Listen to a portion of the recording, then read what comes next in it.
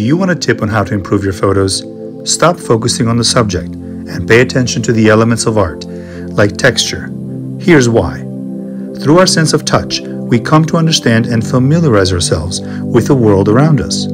Therefore, pictures that bring texture to the forefront resonate and connect with the viewer. We use all sorts of words to describe how things feel, such as smooth, rough, soft, furry, bumpy, shiny, fluffy or hairy, sharp, slimy, wet, dry, velvety, and so on.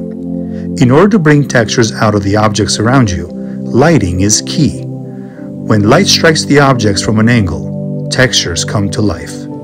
So the next time you're looking through your camera lens, notice and appreciate the countless textures around you, sometimes even at your local dumpster.